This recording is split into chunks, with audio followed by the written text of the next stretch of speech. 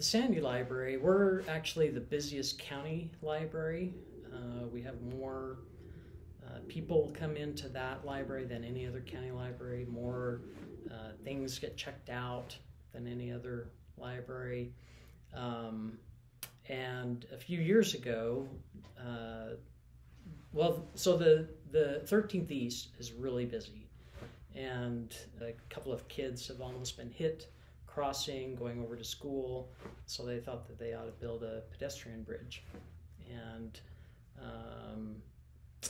we were excited to have it be safer and not have anybody get hit. And so that has changed our business a little bit, because that has brought more kids into the library after school. And we didn't think about our parking lot being used as a pickup point, but we've found that a lot of parents have kind of found that hidden area, and a lot more parents come to pick up their kids. There are probably more that pick them up directly at school, but we get a lot of parents that come to the library to pick up their kids.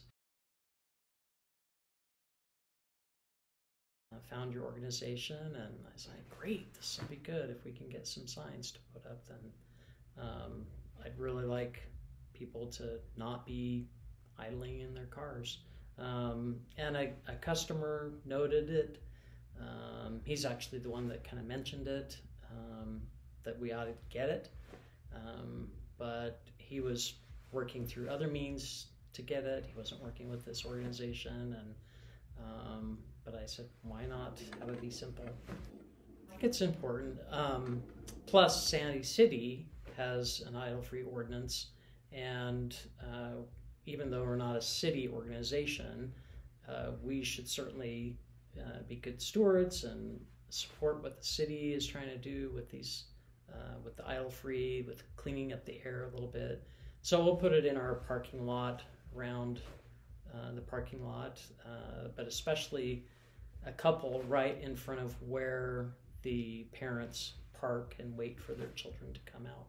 Just as a reminder, I think the signs are really nice. They're not like you're going to get in trouble if you keep your car running, and I think it's a nice sign.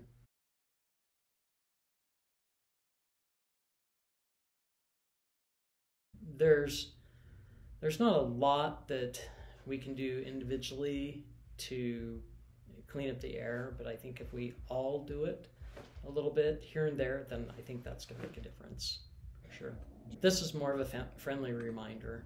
We're not really supposed to go out there and knock on windows and stuff, but certainly a sign will be a good reminder to people.